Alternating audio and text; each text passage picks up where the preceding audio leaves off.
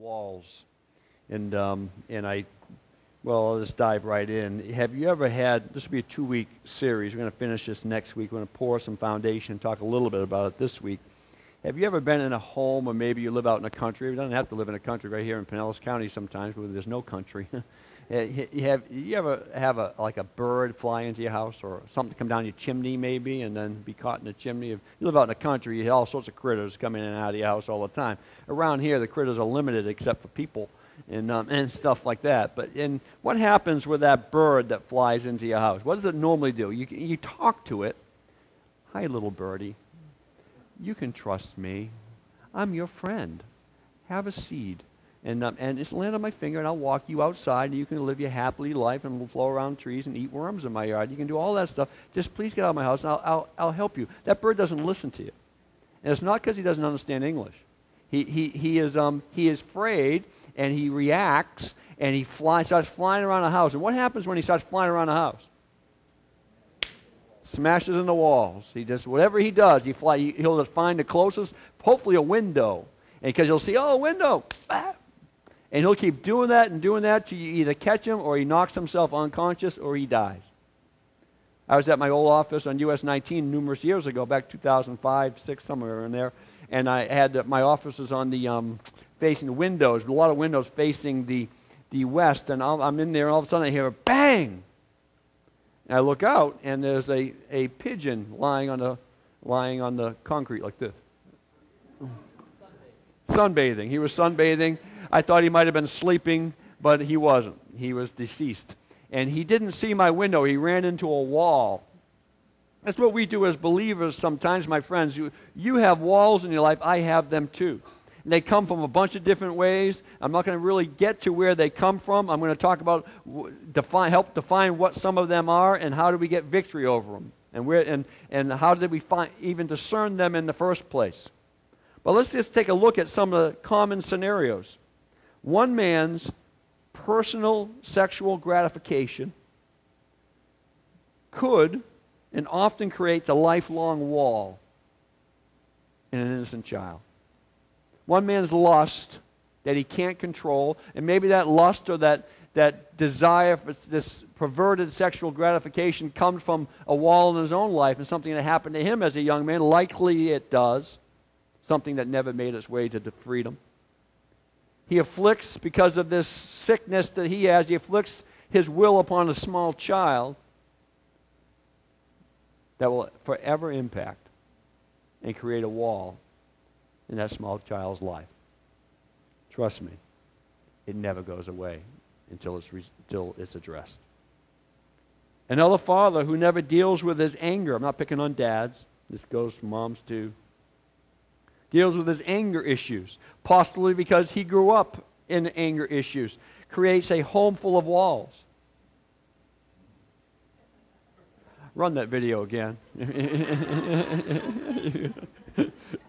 Creates a home full of walls that without intervention will replicate those walls in their children's homes. So he has an angry dad. He creates, and because of his anger, he intimidates those people around him. He intimidates his wife. He intimidates his children because he's got a loud mouth. He's boisterous, and he's the toughest one in the house. So and sometimes that intimidation will come even physical beyond emotional, creating a wall in these children's homes and potentially his wife's home. The other side of the coin, maybe it's a mother that smothers their children, and they make their children their idol and make their children their gods. And so they emotionally manipulate their children so they never have to let go. They never have to let their kids grow up and be accountable. So they leave in their children's great walls of irresponsibility, maybe. Great walls of fear because they need mother's help to cope. Great insecurity because they've never been able to deal with life. Maladjusted adult children. There's a wall in their life. A man leaves his children, abandons his children, and abandons their mother. Then has sporadic at best or no investment in these children's lives.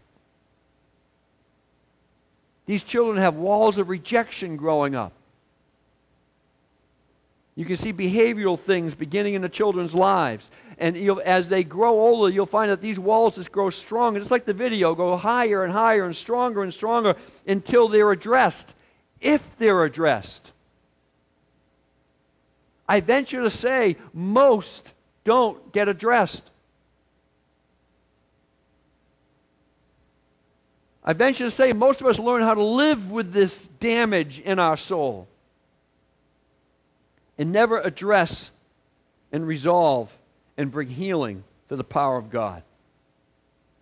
There are millions of Christians caught in an internal prison, millions of people caught in an internal prison where they don't even know how to begin to get out.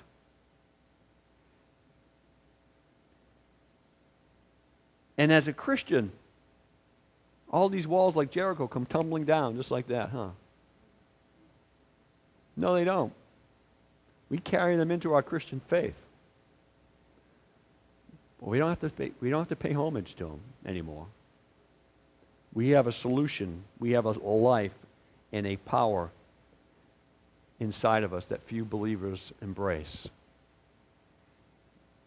The truth, sad truth, is Christians have great walls in their souls. Some are realized, some aren't realized. Some are ignored, and some are even defended.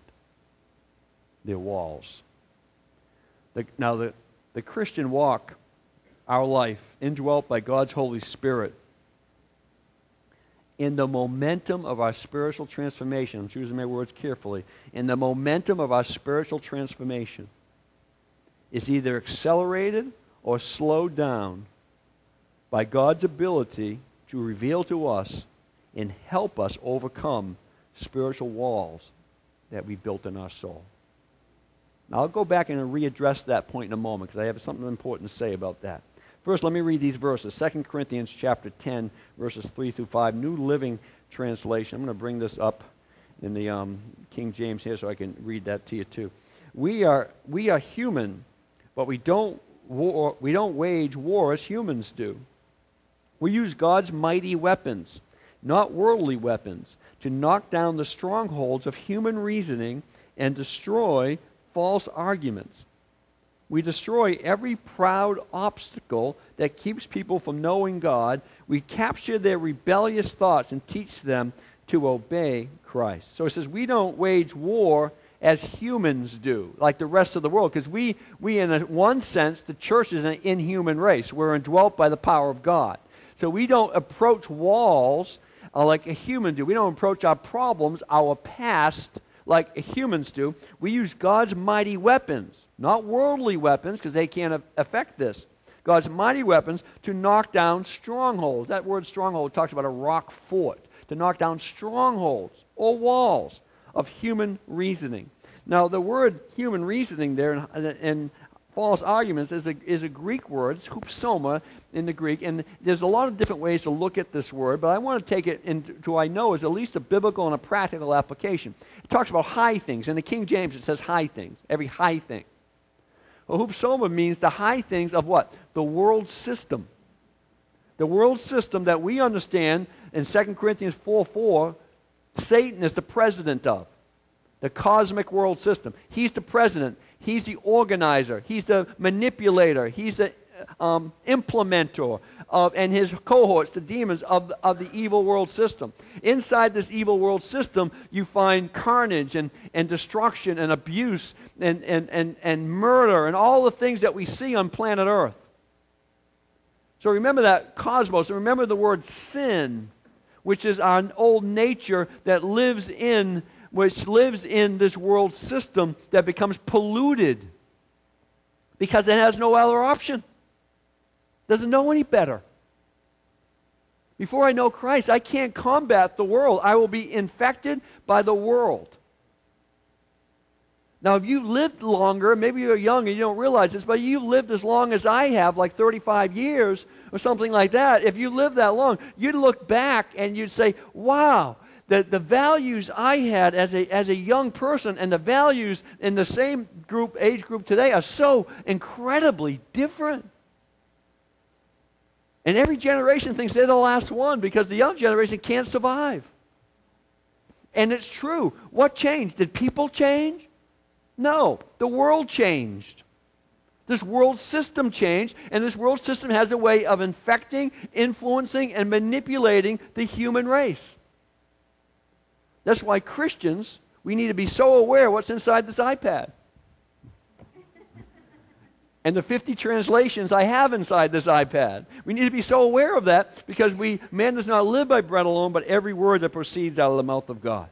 So before I get any further into this, what are some of the, let me define wall for you first of all. I'm sorry, this is important that I define this word wall. Remember this, scribble it down. We will have this next week. We'll be talking about this same subject again.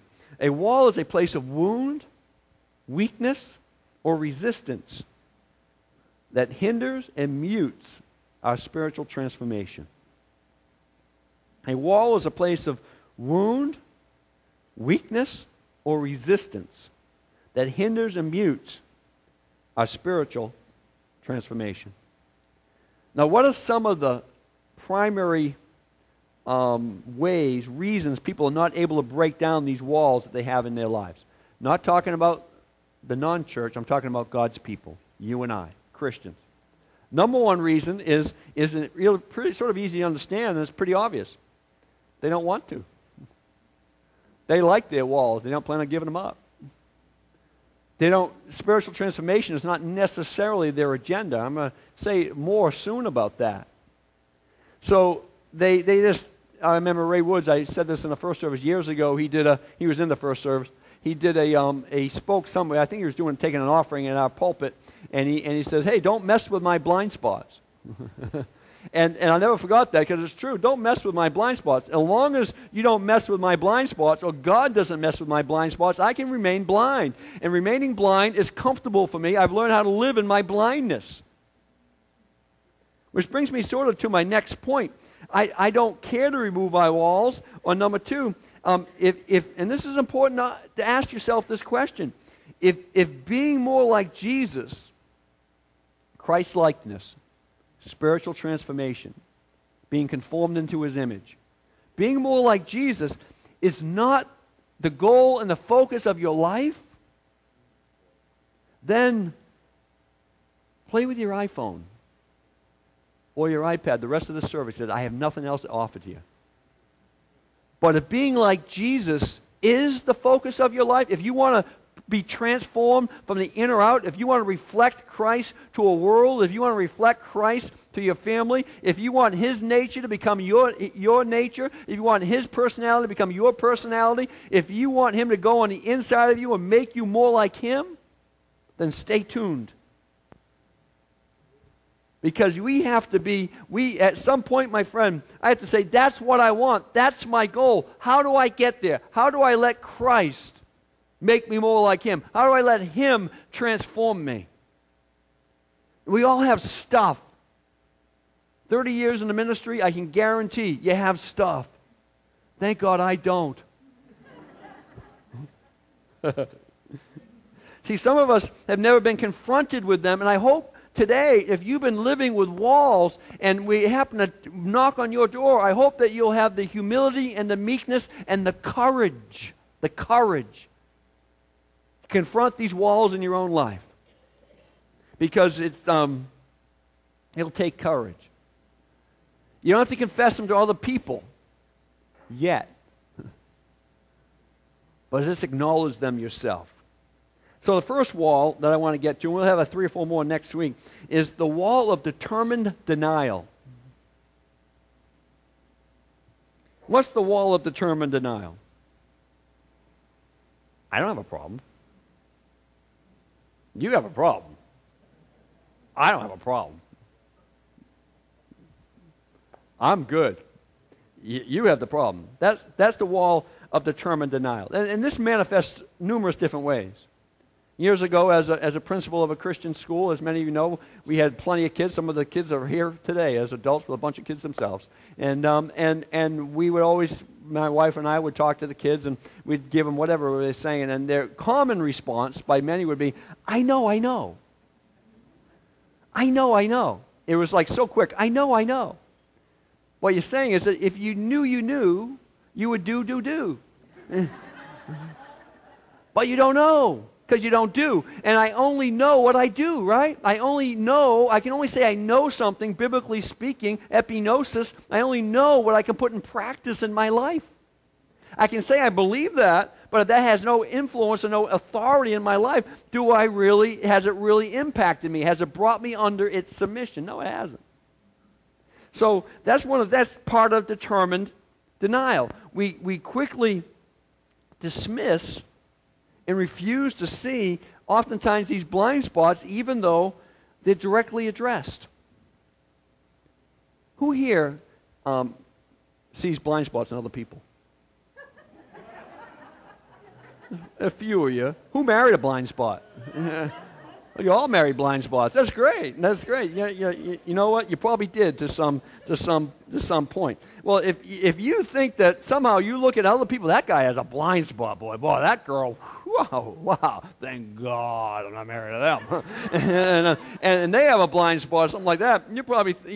But you don't see your own blind spots, because you don't, because they wouldn't be blind spots. They'd be issues then.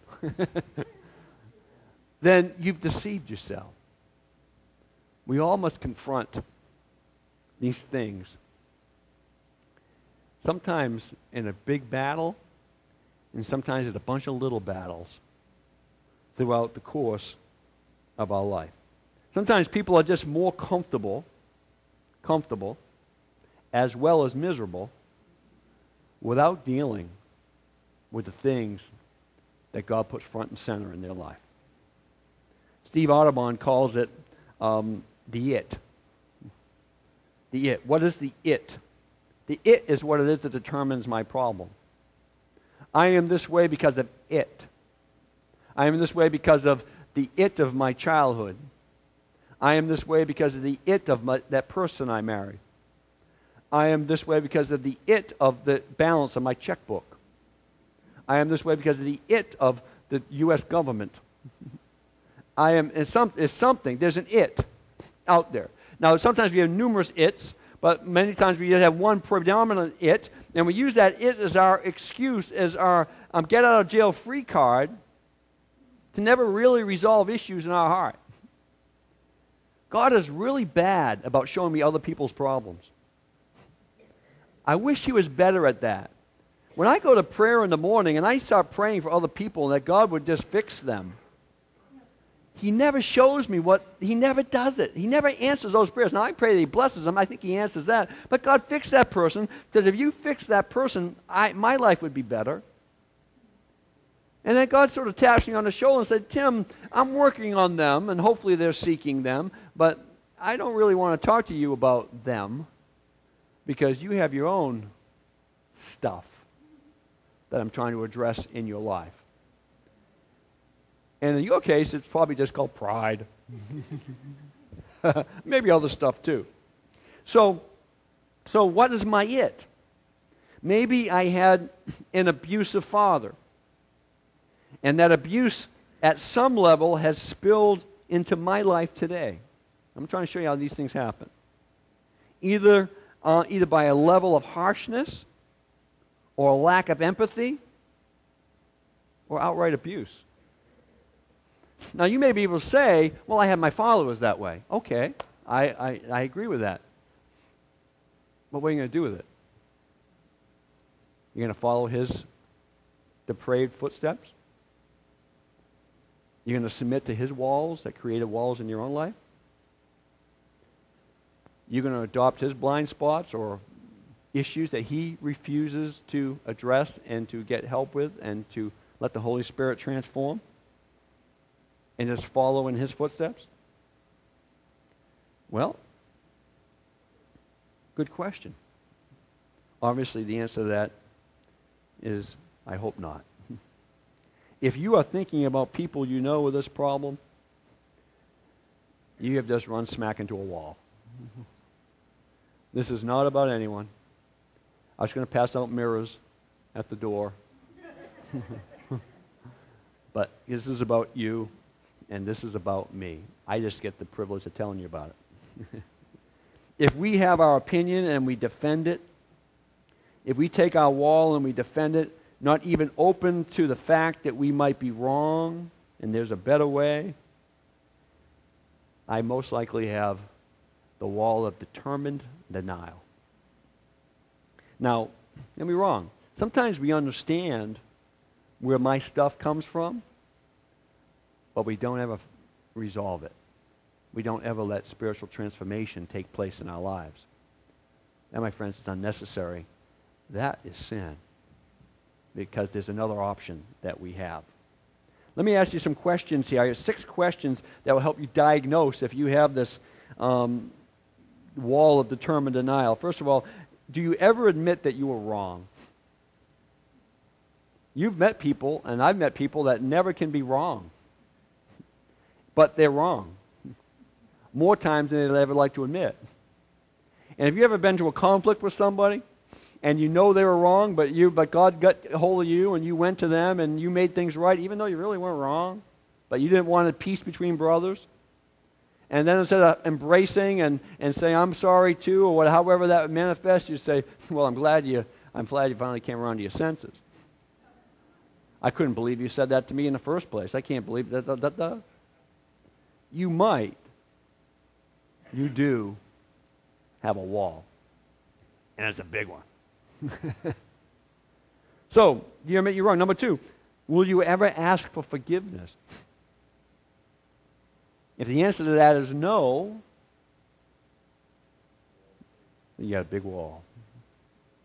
Do you ever ask for somebody else's opinion? Say, well, I would, Pastor, but it's not necessary. I know everything. And however that goes, hey, what's your opinion? What do you think about this? One of the keys in leadership, in church level, any level really, is getting other people's opinions and getting people's thoughts. In the last 30 years of being part of a church, I realized I don't know everything. And people have different gift sets that I don't have. I want to glean from their gift sets. Are you ever willing to ask for help? I don't need help. If I ask for help, they won't do it right. Determined denial. The wall. How about this one? This is a biggie.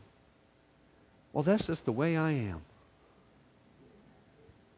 I'm just this way. This is me. And I would agree with you. That is you. And it doesn't mean that you can't be somebody else. It doesn't mean that you have to stay being you. It doesn't mean that personality that you defend and that insecurity that you build fortresses around can't be resolved. Do I always have to be right and have to get in the last word?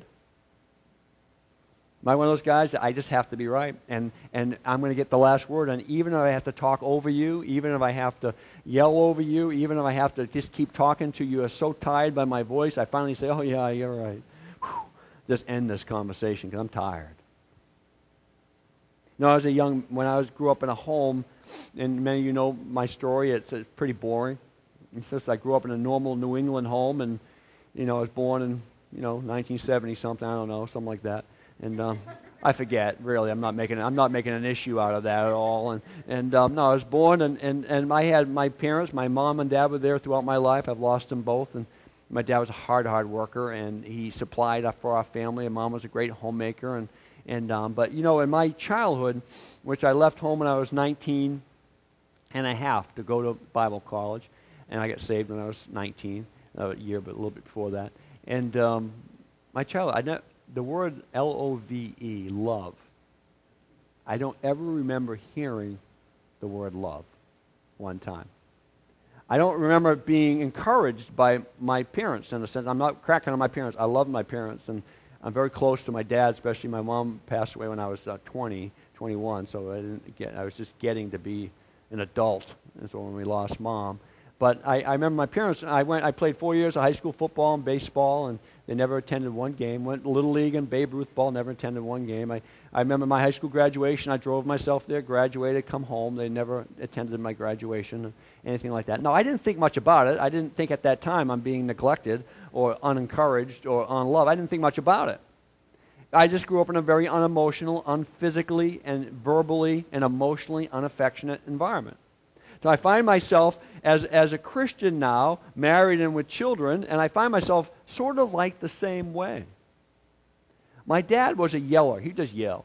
He wasn't mean or abusive, but everything to get his point across, he just yell. So we'd listen, because we probably wouldn't listen otherwise. So I found myself as a young man, a young dad, a young husband, beginning to have a loud voice and just sort of yelling, just sort of replicating my dad. And I realized to be vulnerable with somebody and speak and expose myself and my feelings and my true things to somebody was difficult for me to do. The Kelley bloodline has by birth a doctrinal degree in self-consciousness. So for me to get up in front of people and communicate and have people look at me and talk for a living, wow, that's a miracle. So here I am. Now I'm an adult, and I own a Bible. I'm indwelt with the Holy Spirit. I can either acknowledge that these are strongholds in my life I want to overcome, or I can submit to them and just follow my natural course of my life. Now, obviously, I chose for God to transform me.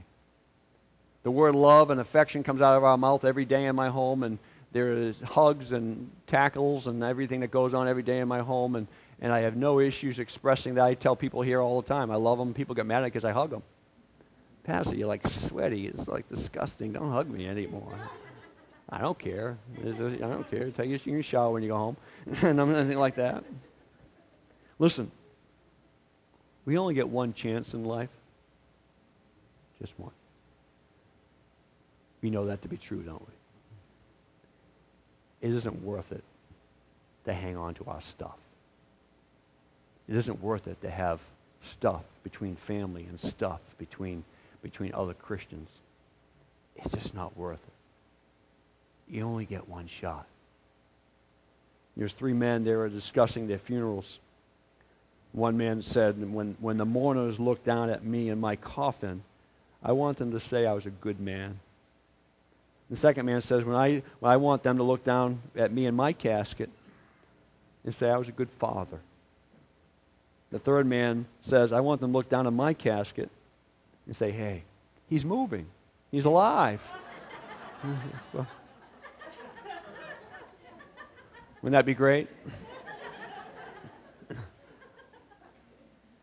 I would like to have them say that about me, but not necessarily physically moving. He's moving. He was a real person. He could be transparent. He could be vulnerable. He could be honest.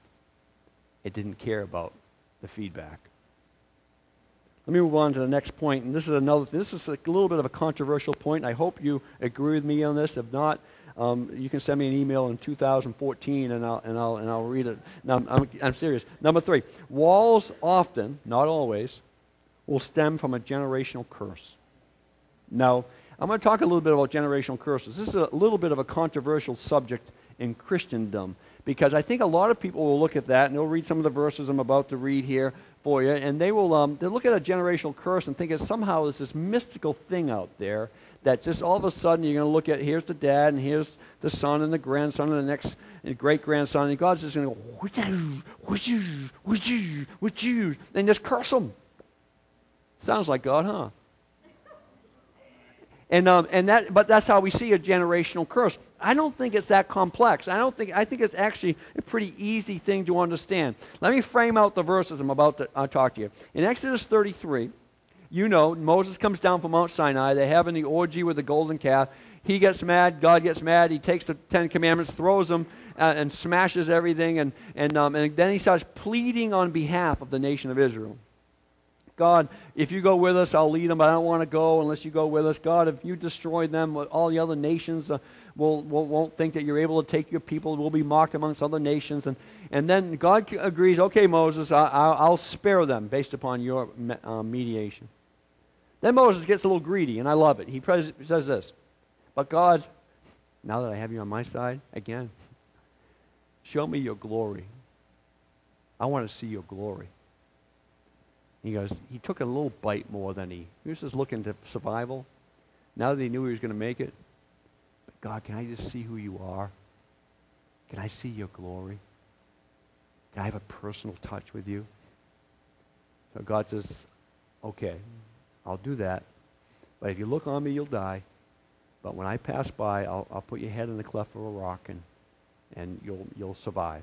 So he goes up on the mountain, and that's where we pick up the story.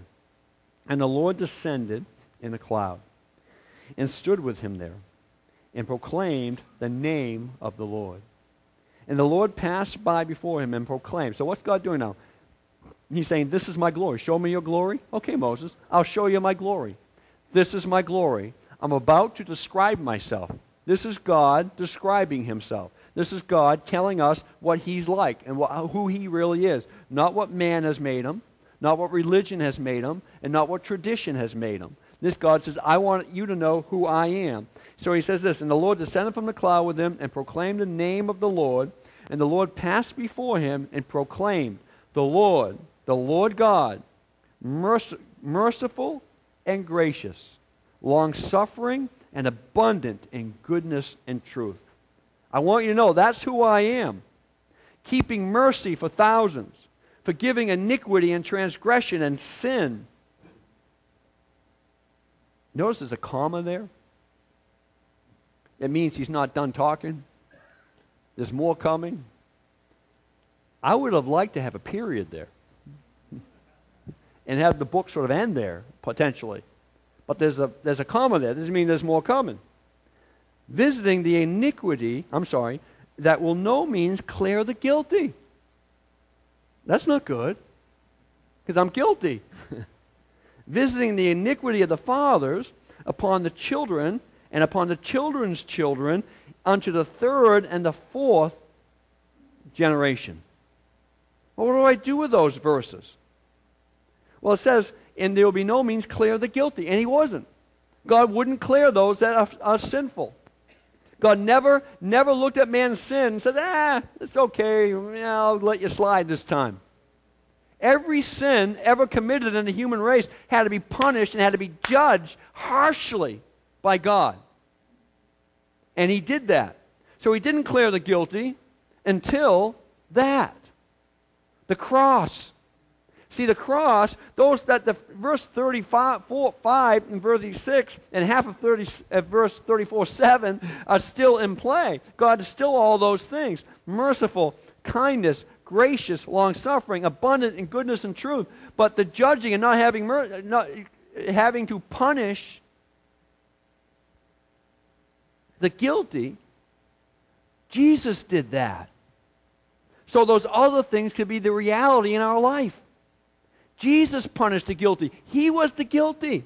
He took our sins, New Testament. He took our sins, Old Testament, of the saints. He forbore those sins until the cross and paid for all sins of mankind from every generation on the cross. So he says, now I say that, okay, so he clears the guilty. Jesus clears the guilty. But does that mean the iniquity of the fathers upon the children into the fourth generation? Well, he's still going to zap our kids. No. That doesn't happen to the New Testament saint. Not like that anyway. See, I believe this. And you may disagree with me on this, and it's a viable debate. But I believe a generational curse is found in the human DNA. In other words, I'm created by God. He made me a human being. And your DNA and my DNA are very different, isn't it? If all our DNA was the same, we'd just be clones. We'd be lemmings. But they're not. There's no two people's DNA that are exactly the same. Not even close in many cases. And inside that DNA is strengths and weaknesses, personality and stronghold. All that stuff is inside the DNA. Now, I had a father and mother, and they had their DNA that they got from their father and mother, and now I have my father and my mom's DNA put inside Tim Kelley, and my own version of that. So I have my dad's DNA in me, And it's a natural DNA. So if my father had an issue with, let's say, alcoholism or addiction of any type, and I have some of his DNA in me, might I have a tendency to go in that same direction? If my father and his DNA was insecure self-conscious, depressed, or my mother?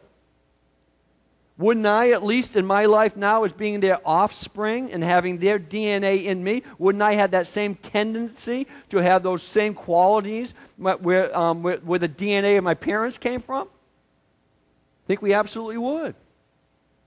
In fact, you could take on whatever that is, whether it's depression and anger, abuse.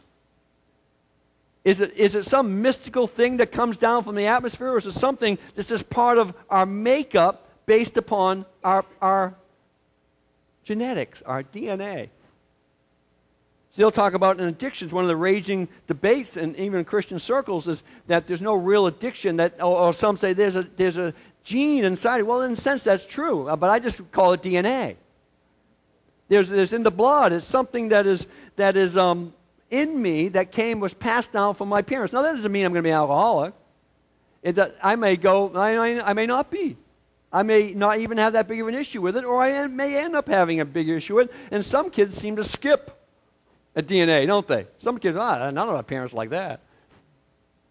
We have an interesting a fellow I know in Swansea, Mass. He's a black man, African American man, and his parents are white. Because 2 generations ago, he had a black man in his family, and that seed was in him. And so when he was actually born as a black man to white parents, and there was no hanky-panky. If you know what hanky-panky is. And there's nothing like that. I remember meeting with him. That's amazing. Your parents are white? Yeah, show me pictures. They're white. You're not. And but he was very but it's because he had, I think it was a grandparent or great-grandparent that had that gene, that DNA that had an African-American gene in them, and all of a sudden, when they were born black to white parents. Now that's a little confusing. That's probably caused a little family stress right off the bat. But they were able to figure that out after time. So we thus now we know that we have this human DNA, and from this DNA, the stuff that makes me who I am. And now let's stop here for a moment. Along with the world system, we already talked about that. The cosmic world system that influences from every direction, along with our environment that we grew up in, along with all the society we grew up with, all that stuff that makes up our life that is different for everybody, creates these walls, or the tendency towards these walls. Let me give you some incredible news here. Hebrews 2:11. I only got about 7 minutes left, a little less. So now Jesus and the ones who he makes holy had the same Father. See what that just said? So now Jesus who makes, in the ones he makes holy. Who's the ones he makes holy? That's you and I. That's how come we can be without retribution. That's how come we're guilty. We're cleared from being guilty. We've been made holy. We're made as holy as he is, because that's the only one that can come into his presence in heaven. They have the same Father. I have the same Father. Now wait a minute. I have a father. Me and my brother, we look alike. I have more hair, but he might be listening. And you look at us, and we're very similar. My son, people look at my son and me all the time. He has more hair than me too, but he's losing it, and will be like me soon. But if you look at us, and the kids will come down and hug me, thinking they're him, because we have the same DNA, same connection there. I'm his father. So he makes us holy. We have the same Father. So I have the same Father. Jesus made me holy, but I have the same Father as he has. Wow. That is why Jesus is not ashamed to call him his brothers and sisters. Greek word eldelphos, it means from the same womb. I'm from the same womb, spiritually speaking, as Jesus Christ is. Let me go on. Let me continue. 1 John 3:9. Those who have been born into God's family do not make a practice of sinning, because God's life is in them. God's life. So they can't keep on sinning, because they are the children of God. That word God's life is that Greek word sperma. How did my father's DNA start with me? I won't answer that. Just look at the Greek word. Sperma, God's seed. So he says, I have God's life. God's seed is in me. His life is in me. His life. So yes, I have a I have a physical, natural DNA. I was born with that. But now in John 3:3, I'm born what? Again. I have a new birth, a spiritual birth, and that spiritual birth means I have a new DNA inside of me also. I not only have a physical DNA, but now I have a spiritual DNA, and my Father is the Father in heaven. So let me go on, I got a little more to say. 1 John 5:4, for everyone who has been born of God overcomes the world, and this is the victory that overcomes the world, our faith. So what I want to focus on is we're born of God. I was born of my mom and dad, and I had their DNA in me.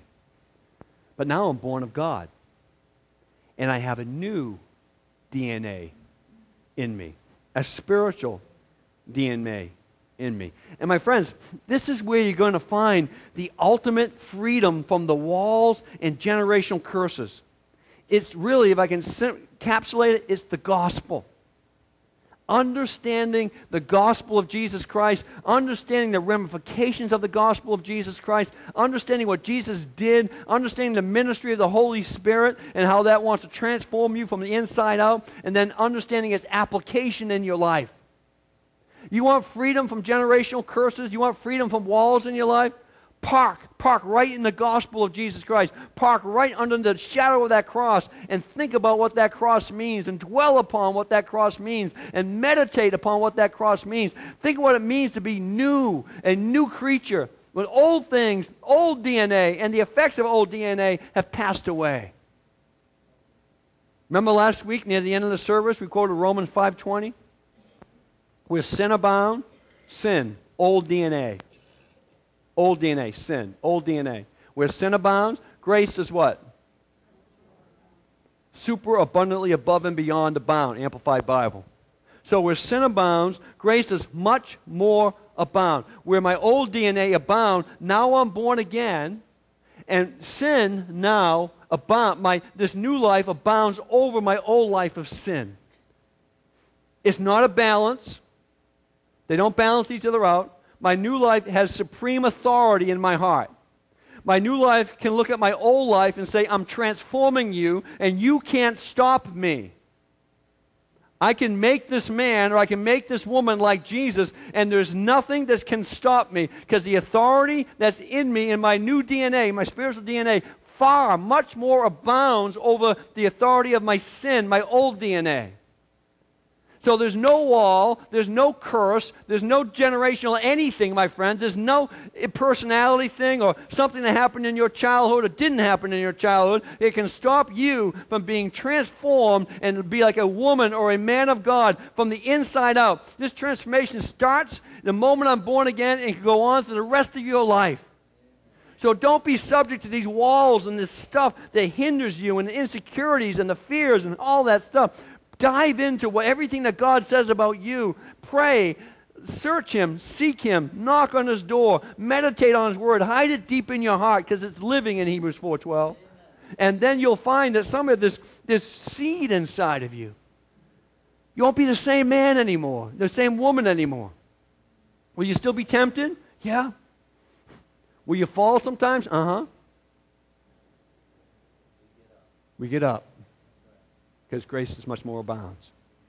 I get up and I go on, and I start over again, okay, and I dive right back in again. I get up, dust off, and you're going to get up 50 times the first month, and you're going to get up 49 times the next month, and the next month you're going to get up 48 times the next month, and the next month you're going to get up 36 times. Then 22 times. Then 16 times. And then 4 or 5 years later, you don't have to get up. Don't get too prideful because there's more stuff you're still messed up with. but that battle's over. You've beat that battle. I'm not the same man I was 30 years ago. I don't even remember him. Don't get me wrong. I got ways to go. God took care of the outward stuff quick. The inward stuff's going hard. So my spiritual DNA is far greater than my old DNA. That's how we overcome. It's nothing complex. It's what we've been preaching since I've been back from the sabbatical about the Naked Gospel series. That's our answer. There was no mystical thing. There was no special zap from God. It was just that was God's answer for everything our old DNA could bring into our lives. That was God's answer for everything the world could do, what evil people could do, what bad people could do, what indifferent people could do to our life. That's the answer. That's where I find health. That's where I find freedom. That's when I become a real person and I can actually be healed from these insecurities and these fears and these things I put rock fortresses around so I don't have to deal with them. Be vulnerable. Be humble. Confess it to yourself. If you have to confess it to somebody else, go to the cross, receive forgiveness, and get on the road to spiritual health. Dear Jesus, thank you.